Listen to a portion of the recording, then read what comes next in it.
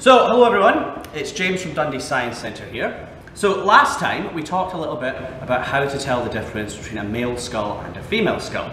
So that's one step towards helping us identify who a person is. Now, another thing you might want to know is how old they were.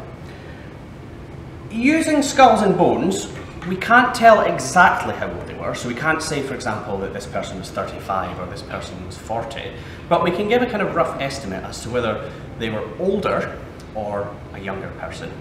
Now, using skulls, there are two main ways we can do this. First of all, we can have a look at the teeth, okay? So we all have two sets of teeth. We have our baby teeth and then we have our adult or permanent teeth. So if you've got a skull and it's still got lots of baby teeth, it's probably a younger person. If it's got all its adult teeth, you're probably thinking an adult, an older person. Likewise, you can have a look at the teeth themselves. If they're quite worn down, that could mean that the person is older, because it just means they've been using their teeth for longer and it's kind of ground them down a little bit. Another way to try and age the skeleton, or the skull, is to have a look at these lines here. Okay? Now, these look like cracks or injuries, but they're not. They're called cranial sutures.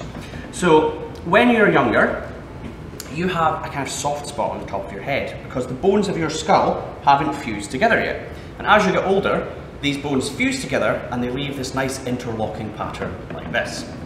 Now, if these patterns are really obvious, really easy to see, it could indicate that the person is younger. Okay, so not necessarily a child, young adult, I would say.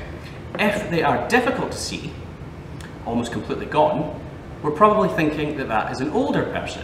Okay? Now, like with telling the difference between male and female skulls, this isn't 100%, but it can give you a good idea and a good starting point for further investigations.